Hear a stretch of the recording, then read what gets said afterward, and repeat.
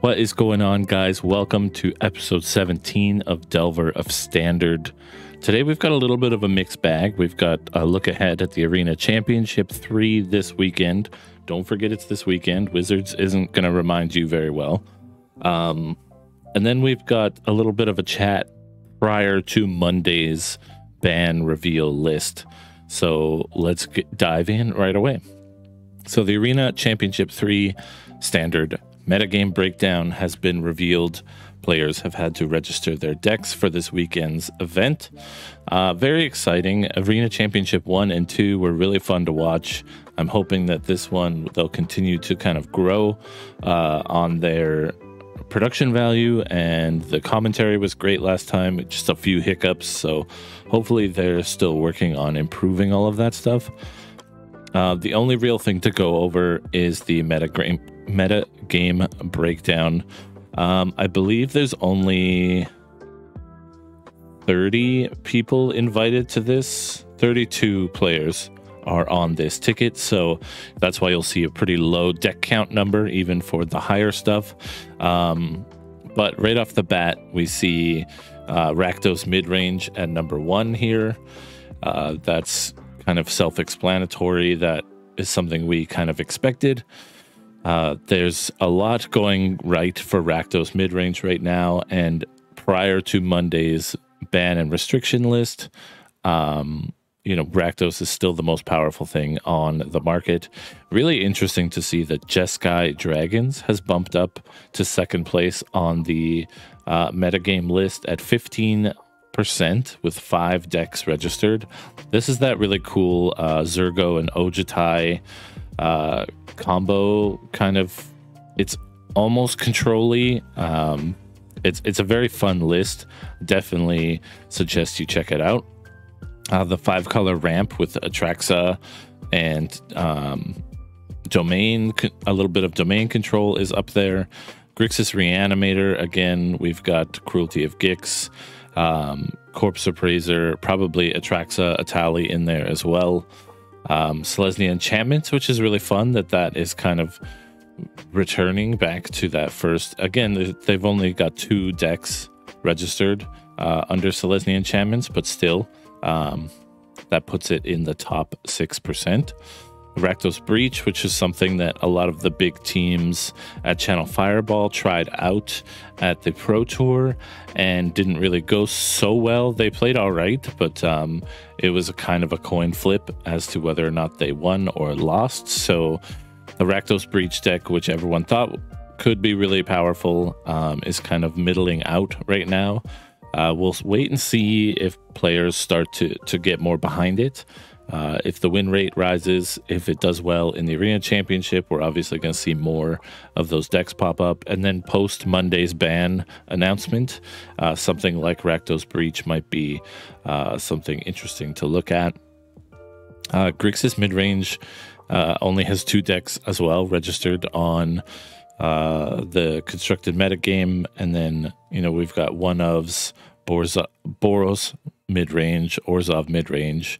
These are the kind of semi-successful decks at the Pro Tour.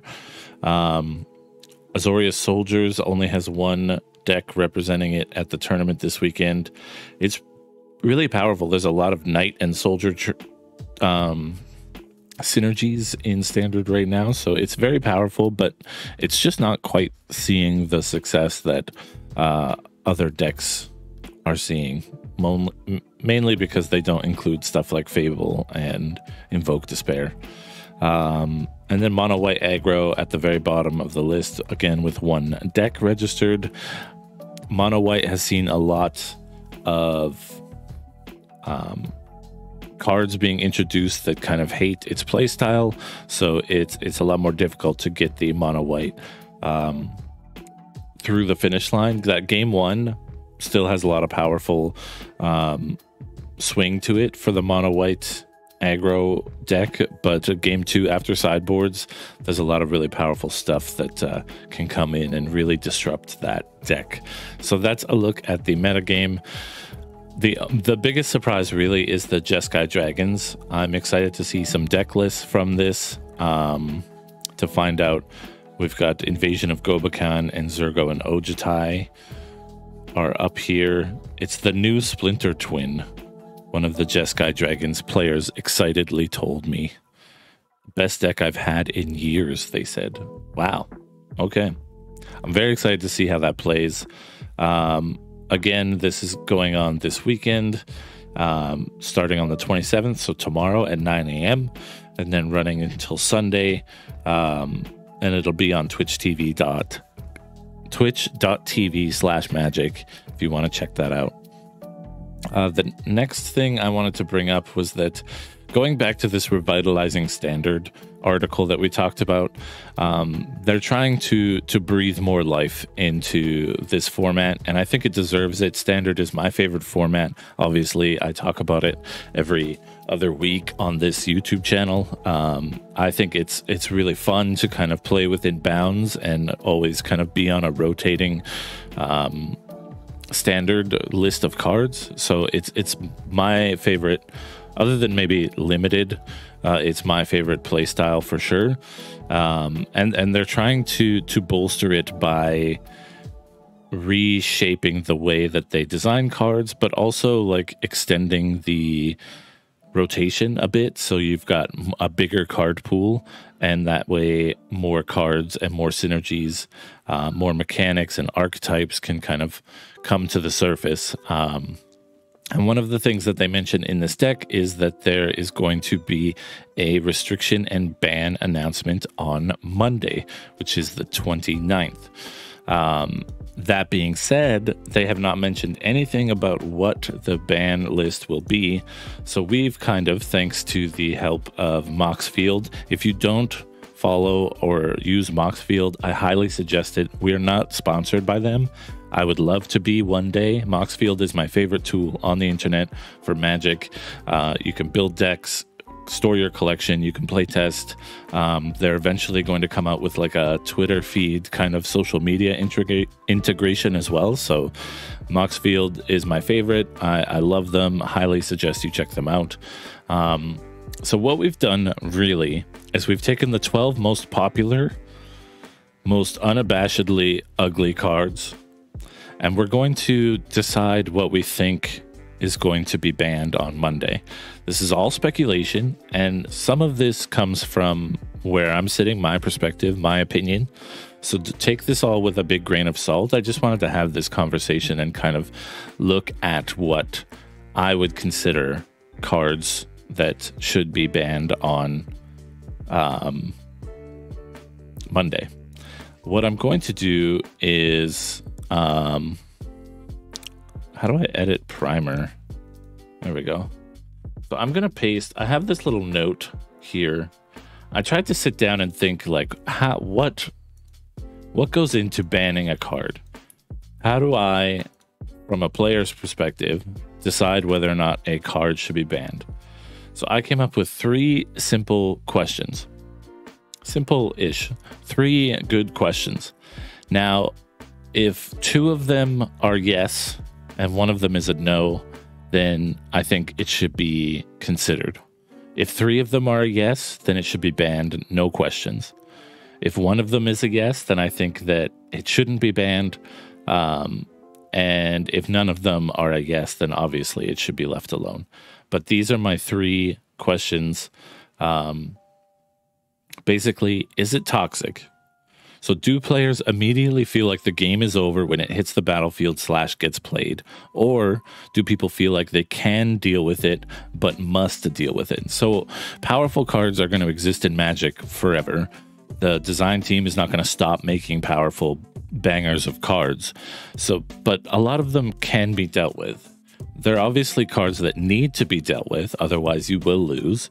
But some of them are almost impossible to deal with, and they give off this toxic feel bad moment where your opponent plays it. You know, if you're unfortunate enough to have a poor opponent, then sometimes they can make you feel bad just by the things that they say or the way that they act towards you after they've played it, knowing that it's going to be very difficult for you to overcome the adversity of this card or combo.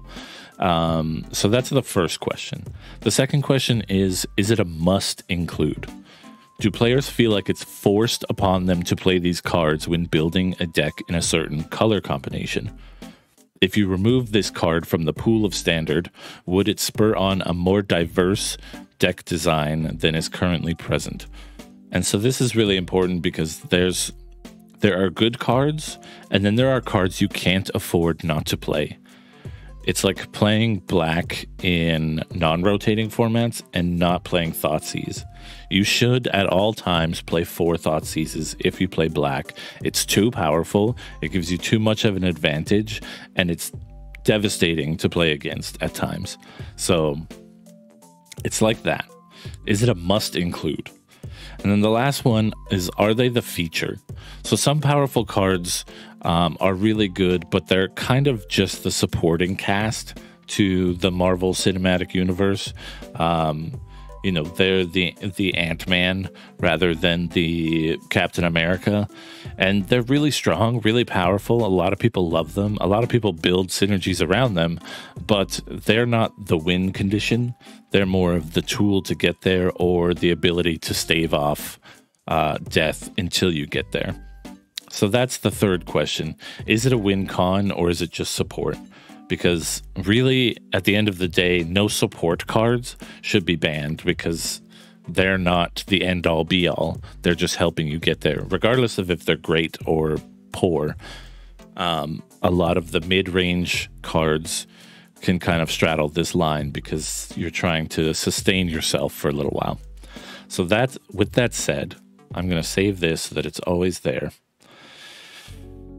We're going to go back to the deck list, and we're just going to go through these 12. These are 12 cards that are the most played, often considered the most powerful, and are, for the most part, fairly expensive as well. So another huge barrier in Standard is that, when you come back to Standard, or you try to get into the top deck in the metagame, you're looking at spending a lot of money. Atraxas are $30 to $40. Atalis are still fairly cheap. Shieldreds are almost $100.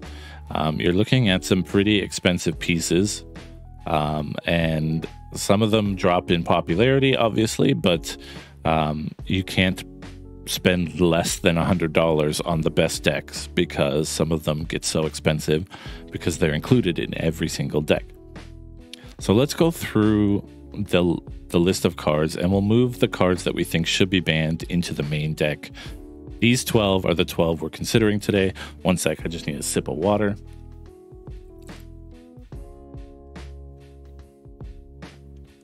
So first up is Atraxa. Now, personally, immediately move it to the ban list. I ran up against this card in Pioneer tournaments the week it was released, and I had nothing but poor interactions with the people playing them. Obviously, a lot of that is their responsibility as good sportsmanship and players of Magic the Gathering, but it all kind of tainted this really bad feeling. But we need to give it a fair shake and go through the list of questions. One, is it toxic? Does it feel bad to have this played against you? The answer is clearly yes.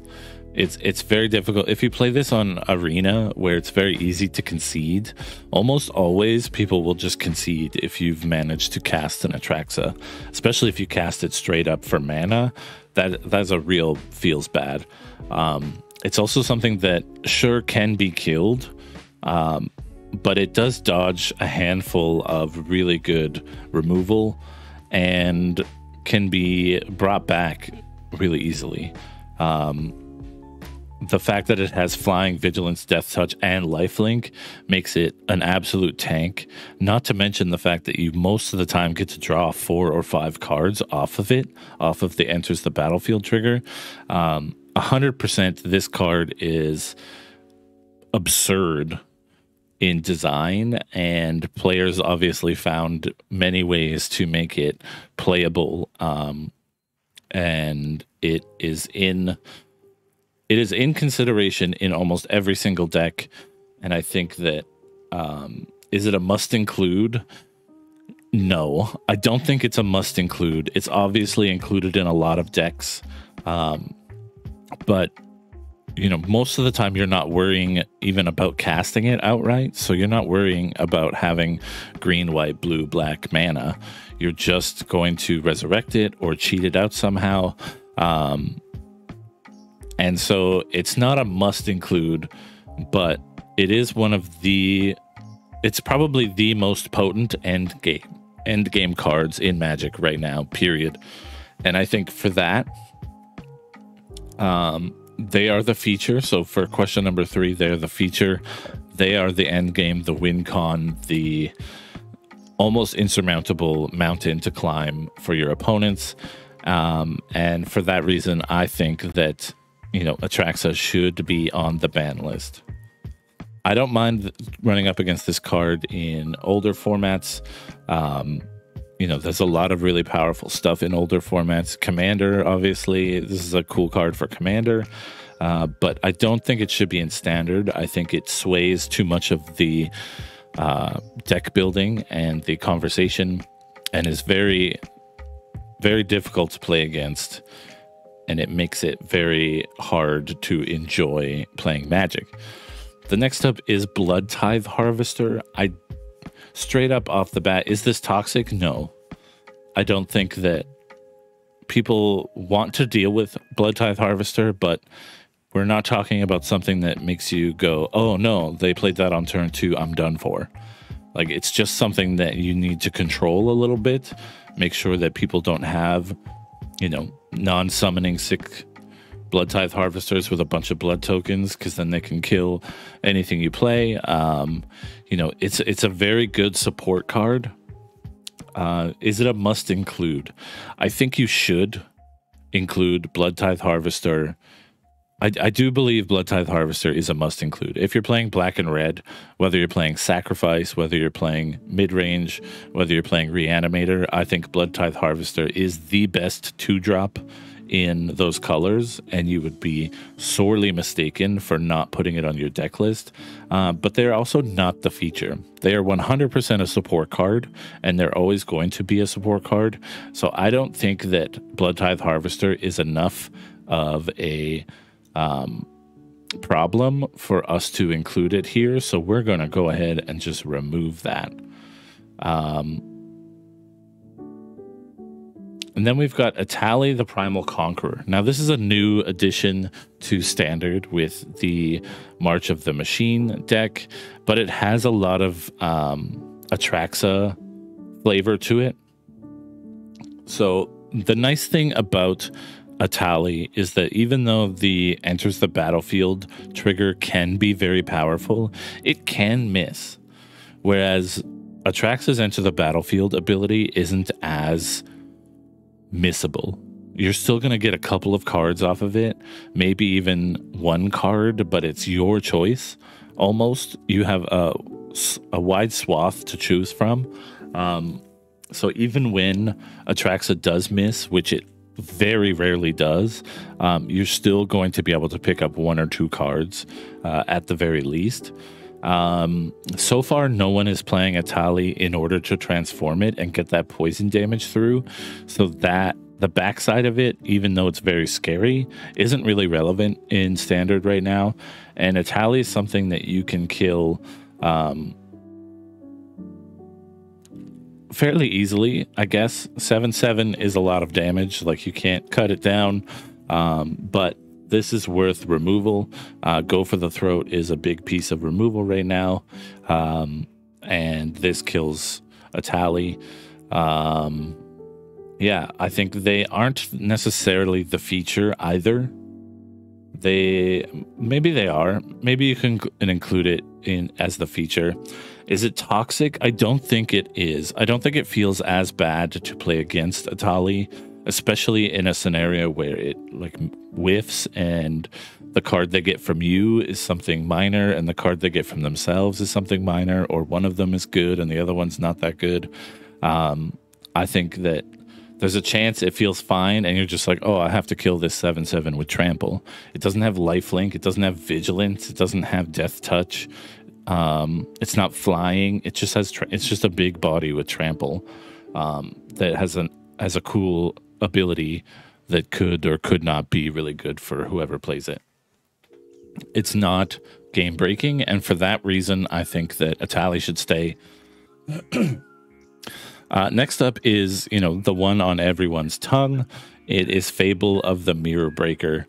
This was a card that people kind of weren't paying attention to when Kamigawa came out last year, and I think that, it slowly picked up steam and eventually became a card that is literally in every deck, in every format. Fable of the Mirror Breaker has to be one of the most played cards in Magic's history. Does it feel toxic to play against? No, I do not believe it feels toxic to play against. We've been playing against it for so long that a lot of people hold up counter magic on turn when you're passing to your opponent for turn 3. It's not that difficult to deal with the shaman. It's also not that difficult to deal with the flip side when it does reach that third chapter. So I don't believe it's toxic, but it is a must include. So number 2 on our questionnaire is it a must include? I'm going to put Blood Tithe Harvester back on here so that I can see what I have and have not. Oh, maybe I'll move them to the sideboard. Okay, yeah, let's do that. Let's move the non-ban to the sideboard and the ban to the main board. Okay, so Fable is a must include. If you're playing red, you have to play Fable. Otherwise, your deck is significantly weaker than other decks playing it and other decks not playing it. It is one of the most powerful cards in red. It's one of the most powerful cards ever made. It's not broken. It's just really, really, really good. And because mid-range is all the rage right now, due to cards like Fable of the Mirror Breaker, I think that Standard needs a break from the Mirror Breaker. And I would say that they are on the chopping block. I think Fable should be banned in Standard. Invoke Despair is another really popular one. Straight up, it sucks to get invoked, and it doesn't feel good to lose that life or watch your opponent draw that many cards, or lose your best creature or your only creature and your planeswalker and yada yada. But it's not easy to cast. It's sorcery speed. And it almost never ends the game unless you're obviously Nathan Stoyer and you're playing in the World Championships. Invoke Despair is a really good card. It's played in a lot of decks that include black, but I don't think it's actually on any. I don't think it says yes to any of the questions. Is it toxic? No, I don't think so. It does feel bad a little bit. But it's not something you can't come back from. Is it a must include? No, I don't think it's a must include. I think people are just including it because of the popularity swing, seeing it played on the main stage so much. If you remove this card from Standard, would it spur on more diversity? No, because I think it's got a really ugly casting cost. I don't think people are going out of their way to be able to play it. And are they the feature? Obviously not, no. It's really difficult to feature a sorcery, something that's not a permanent, as a deck's kind of win condition. Invoke Despair is a great tool, very powerful, but it's just a tool. I think Invoke Despair lands in the sideboard to not be banned because it is a support card. Next up is Plaza of Heroes. This is a very crucial time for Plaza of Heroes. There's a lot of legendary creatures out there, very powerful ones, including ones that we've already put on the ban list and put on the do not ban list. And obviously Plaza of Heroes has made decks like Esper Legends possible. You'll notice that in that list of Arena Championships breakdown, There is not a single deck of Esper Legends on this metagame. Not a single one. Which is interesting. So, do I think Plaza of Heroes is a really powerful card? Yes. Is it toxic to play against? No, I think it's just something you have to play around. Utility lands don't tend to be super toxic, other than... what was the snow one that they banned? Faceless Haven. Other than Faceless Haven, which can get a little toxic, I don't think utility lands can be that toxic. Obviously, it's really good if you're playing a lot of Legends, but it's almost useless if you're not. I don't think it's strong enough to be included in the ban list. Now, Rafine's Scheming Seer is another question altogether. It is very powerful. It's only a 3-drop. It's difficult to cast. Is it toxic to play against? No. I don't think it is. I think that it's fairly easy to deal with on turn 3 if they play it. Turn 4, if they pass to you on turn 3, you have enough for a removal spell plus to pay the ward. Is it really powerful? Yes. Do I think that it controls games or ends games? No. Do I think it's a must include? Also no. I think that you should include it. It's a very powerful card, but it is fairly easily dealt with. You can't have more than one of them on the battlefield. It's a little bit tricky to cast. And, it's just flying ward 1 as its keywords, so it's not even that scary on its own. I don't think Rafine's Scheming Seer should be banned. Reckoner Bankbuster. Now, everyone is talking about putting Bankbuster on the bans list, and I, for the most part, agree with them. I think it hits one of our questions. I think it's a must include.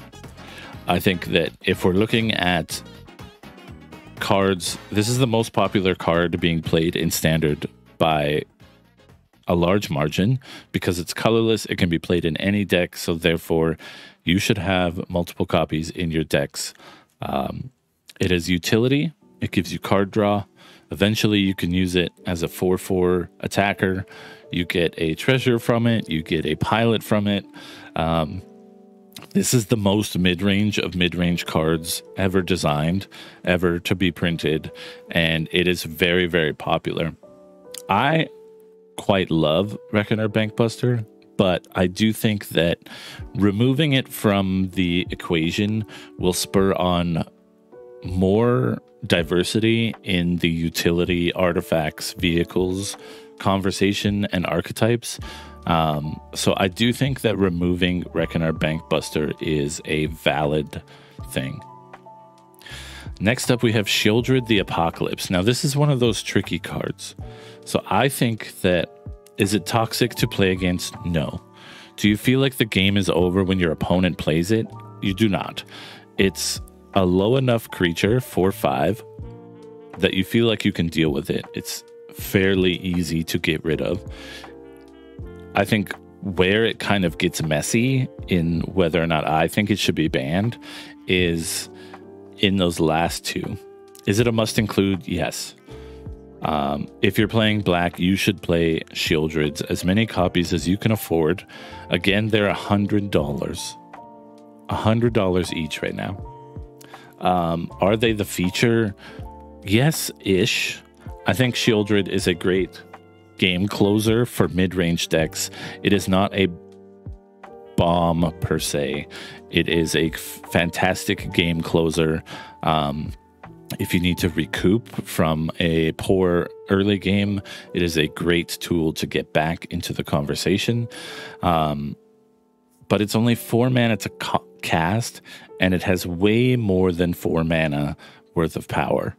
I think if this was a 3/4 or a 2/4 with Death Touch and all of the abilities, I think that would be much more manageable.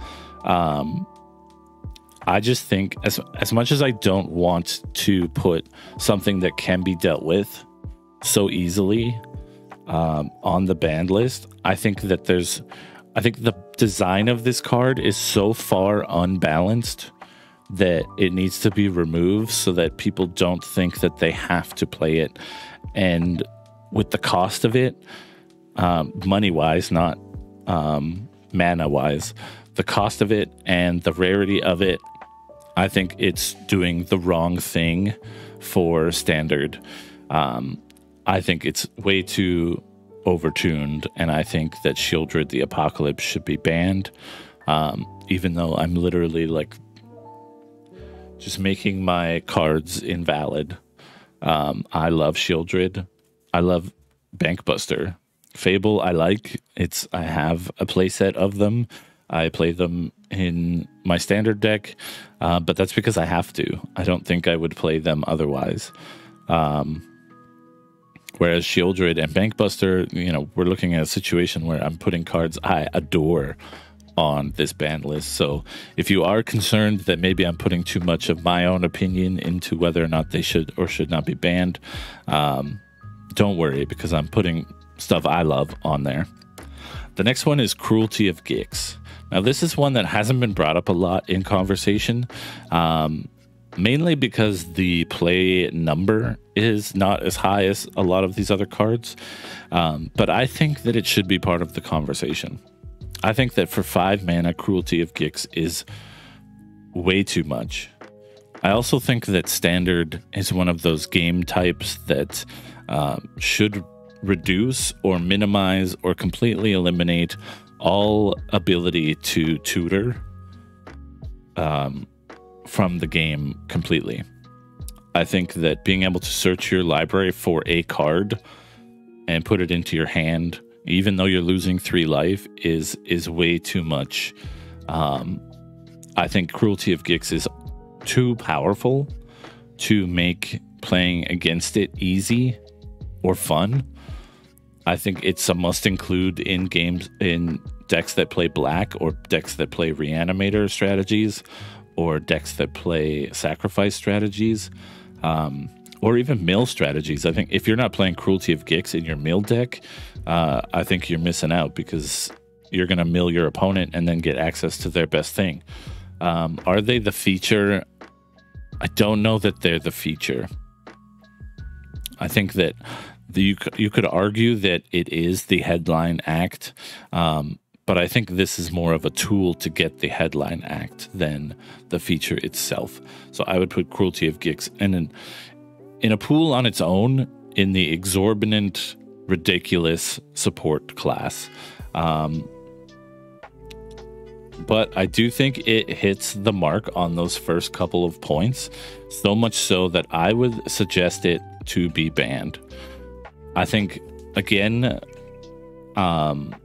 Standard Magic should be very careful with the types of tutors and the ability to cast tutors.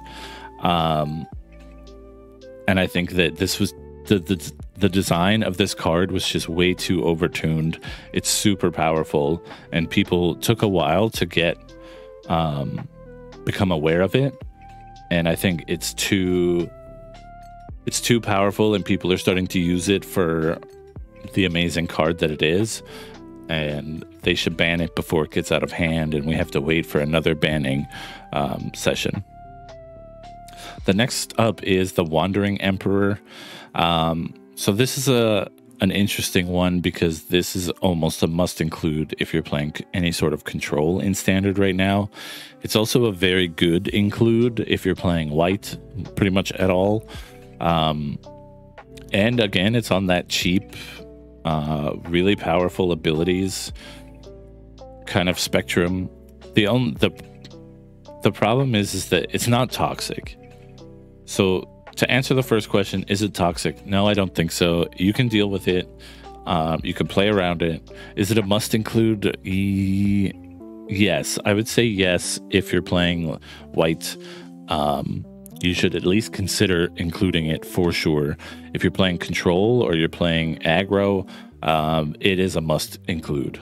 Absolutely. So much so that if you're playing control, you should play white just so you can play Wandering Emperor.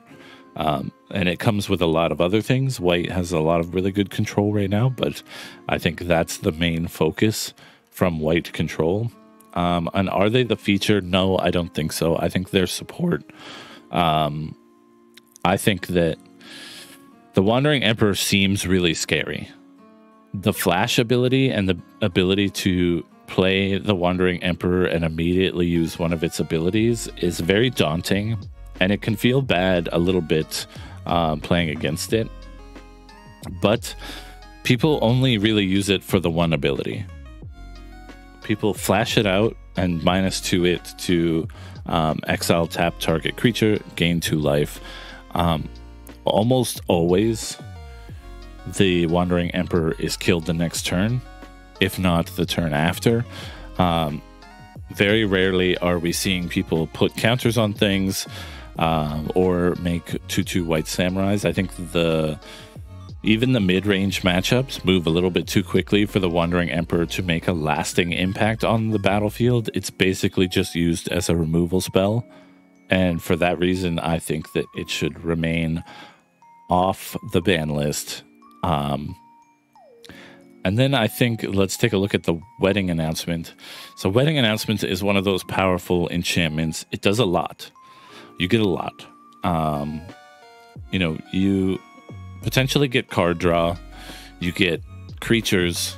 And then if you manage to flip it, it becomes an anthem where all of your creatures get +1/+1, not of a specific type, just all of them straight up. And I think that makes it very powerful. The reason why it's not on a Fable of the Mirror Breaker level is because it just does its thing on its own autonomously, and all of the advantages you get are tiny advantages that really the only snowballing you get from Wedding Announcement type effects is if you have more than one Wedding Announcement. If you have 3, 4 Wedding Announcements, then it'll be very difficult for your opponent to get over that mountain. But one Wedding Announcement on its own, considering the variety of removal that we have at our disposal in Standard right now, I don't think Wedding Announcement is threatening enough to your opponent to even be considered really on the ban list at all. It doesn't feel terrible to play against because it's fairly easy to deal with. It's not a must include for all decks playing this color. It doesn't persuade very many decks to include this color just to include it. And they're definitely not the feature. They are a support card 100%. So for all of those reasons, I will put Wedding Announcement in the sideboard. So this is copy section to clipboard. Okay. So this is where we wind up. I've got 5 really powerful cards on the ban list, and I've got 7 out of 12 on the no ban list. Obviously, we're looking at cards that are really strong support cards like Blood Tithe, or tools like Invoke Despair or Wedding Announcement or Wandering Emperor. I don't see much difference between stuff like Wandering Emperor and Invoke Despair. It's tools, they're removal. They don't blow up and end things.